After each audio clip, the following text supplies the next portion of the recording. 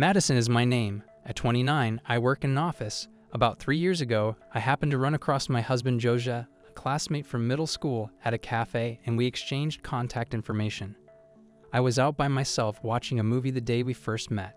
Since we reside in a tiny town, practically everyone attends the same enormous theater for movies. While returning, I happened to spot Joja at the cafe in the shopping center where the theater was located.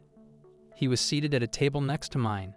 The scenario resembled one from a comic book. I even questioned whether it was destiny. Even though we shared contact information at the time, we didn't talk much. However, a few years later, we went to a school reunion together, and it was there that our friendship started.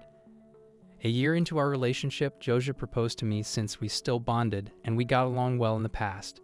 I was beginning to feel pressure about being in my late 20s, maybe because we live in a tiny town where people marry early, so I accepted the proposal right away. I love Joja, of course, but in retrospect, I wish I had given him more space to grow as a person. Having always lived with his parents, Joja finds it nearly impossible to clean the house. I used to live alone and have my own style of doing things, therefore I would much rather do everything myself than accept mediocre assistance. I do all of the cleaning. All I want Joja to do is take out the trash and clean the bathroom. However, I went into a hectic phase at work a month ago and started putting in more hours. During this busy time, there is even more work than normal because a coworker recently took maternity leave. I have less time to do housework as a result, which tends to irritate Joja. At last, Joja let out all of his displeasure. I was so tired when I got home and heard Madison say, "Enough is enough. You didn't even wash my outfit, which I'm scheduled to wear tomorrow. It only has to be thrown in the washing and let to dry. Because I arrived home late yesterday, I didn't even have time to wash the laundry. Since I was pressed for time this morning as well, my aim was to finish it as soon as I got home. And yet another dinner to go." That's what he said when I brought home some takeout after working late again today. Even when I apologized, Joja didn't seem to get over it. "Really, when I get home, I'm exhausted too, and this is how you treat me?"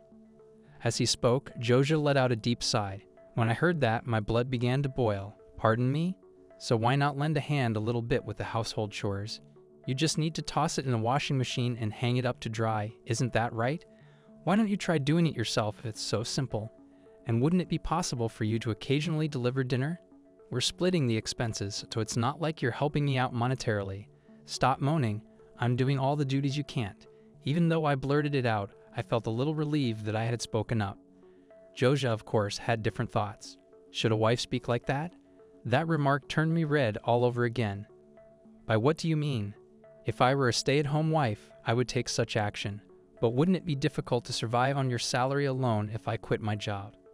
We discussed that I wouldn't leave my work once we got married, and you said you would too. Did we also pledge to support one another when things get busy? Joja exhaled at that point. That's so Madison of you. Why not work alone if you are so eager to work?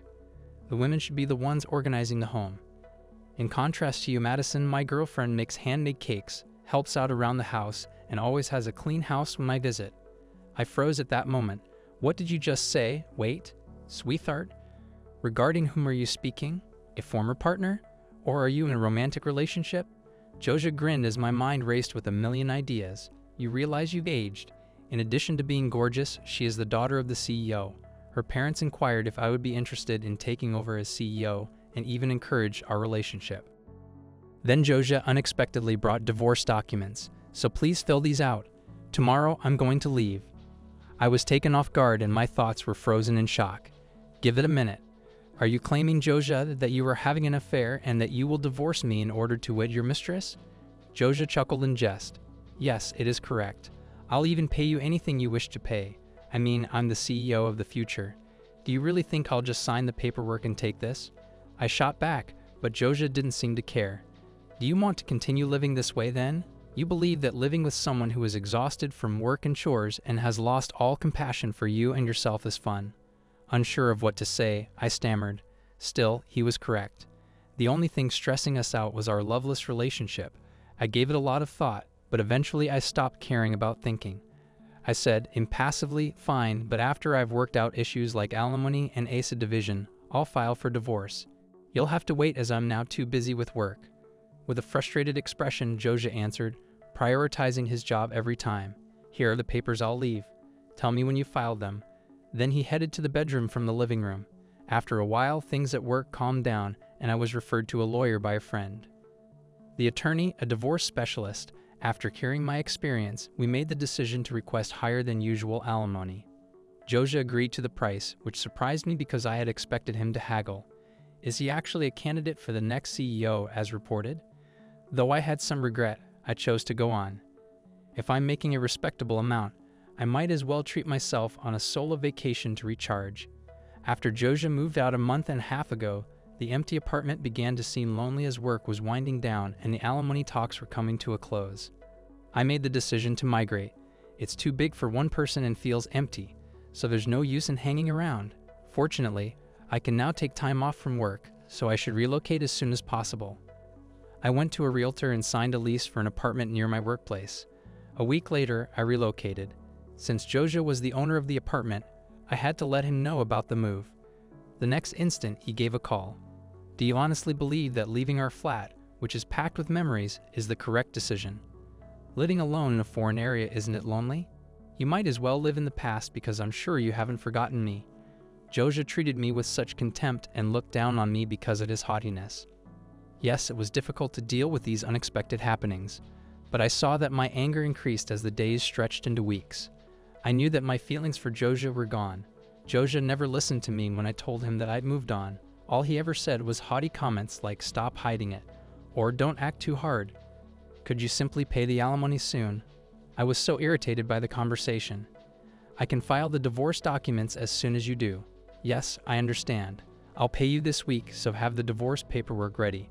I currently live in a hotel since my girlfriend's parents feel that we shouldn't live together until after we are legally married. I also quit my work. I guess we're in a recharging period right now. Joja has reportedly stopped his work since moving out in order to focus on his new career. Subsequently, he expressed his desire to file for a marriage license, throw a lavish ceremony, and begin their married life in the father of his mistress's mansion. He needs to turn in the marriage license quickly. Additionally, he claimed that the two families had already met, but there seemed strange about his account. It is strange that Joja's parents, who are trustworthy individuals, would approve of the second marriage proposal. Even prior to the divorce becoming official, Joja did not provide a clear response when I questioned, therefore the truth is still unknown. Perhaps more than I do, Joja's parents also wish for him to remarry the president's daughter. This was a little upsetting to me because I felt that I had developed a respectable relationship with my in-laws, but it's meaningless now. I hung up the phone and told him I'd get in touch with you after I filed the divorce paperwork. After receiving the alimony, I filed for divorce a few days later. I may now formally cut my ties with Joja. He answered me when I got in touch with him in a frantic, understanding manner. Based on his previous remarks, it seems likely that he will tie the knot again shortly. To switch things up, I went mall shopping the following day. I happened to run upon Joja by chance. Someone from the front of the mall called out to me as I was going around it. "Madison, are you getting older again? You now actually do appear like an elderly hag." It was Joja who appeared to be speaking when I looked up. The biggest mall in the area is this one. That's where the movie theater is and where Joja and I used to meet again. I regretted my poor timing. Joja chuckled mockingly and continued, "Today, I got remarried to the president's daughter, Skylar. She's gorgeous and makes the perfect wife, unlike you." Just as he was finishing his sentence, a woman with shopping bags came up to Joja. "So this is the daughter of the well-known president. She's obviously gorgeous, but our eyes met when I noticed her name sounded familiar. She also appears a little taken aback. Is that possible?" Unaware of my presence, Joja carried on conversing. "You know, the corporation that is owned by Skylar's family. Let's go," disregarding Skylar's muttering. "I learned about Skylar's family from Joja. I am going to be the company's next president. Is it really true?" Joja muttered something, and I couldn't hold back my laughing. Joja, wearing a blank expression, and Skylar, averting my eyes. "You've already had another marriage. Well done. Your spouse is quite lovely. She doesn't appear to be the same age as myself." When I mentioned this, Joja appeared perplexed. He would, of course. Without his knowledge, I had brought up his new wife's age. I couldn't stop giggling, my sympathies. I then turned away from Joja and began to move, but Joja pursued me despite Skylar's attempts to stop him. "What does this mean, Madison? Do you know her?" I informed him that we both went to the same high school. We were in the same class. Well, her face wouldn't identify her. Joja expressed shock. It's fortunate that you have a stunning wife, but she should be after all of the cash she spends on cosmetic surgery. Actually, Skylar and I were classmates in high school. Her features didn't immediately identify her, but when Joja mentioned Skylar's relatives, it did. Skylar has always bothered me because she flaunted her money. Because of my accomplishments in the sports club, I was rather well known back then, and it seems Skylar didn't like that. She used to make fun of me and say a lot of other things, such that I wasn't feminine because I belonged to the sports club. Because Skylar was always making fun of other people, a lot of our classmates hated her. Skylar, who hadn't gone to the reunion, was the talk of the town. It seemed that she had undergone plastic surgery to address her facial anxiety and was now a frequent attendee at parties. Do you recall the girl that Joseph said was ugly when he saw my diploma album? I remember telling him she was the daughter of the CEO. Joja became pale upon remembering this. She may be wealthy, but I wouldn't want that face. He had added that he became red-faced and yelled at Skylar as the memory went back to Joja. Were you lying to me the entire time? A furious dispute erupted between Joja and Skylar. It appeared from their dispute that they had connected at one of these events, and Skylar was utterly enamored with Joja. In a stunning display of boldness, Skylar shot back saying, "I didn't lie, I just didn't say because you didn't ask." Just as Joja was ready to lose it, Skylar interrupted. "I've been waiting for you to end your relationship with Madison, your current girlfriend, for a long time. In addition, it is agreed upon that I will work for my father's business. I'm even able to afford a fancy apartment. It is now irrelevant. Realizing Madison is your girlfriend is the worst part. What a little world it is." I sensed a problem. "Joja, is it true that Skylar is unaware of your divorce?" Joja quickly attempted to hush me at this point, but I told him that I had previously been married to him and had filed for divorce the day before. Skylar could not find words. I went on. In fact, I told Joja's mother about the divorce yesterday over the phone. She informed me that she was unaware of any remarriage, much less having met Skylar's parents.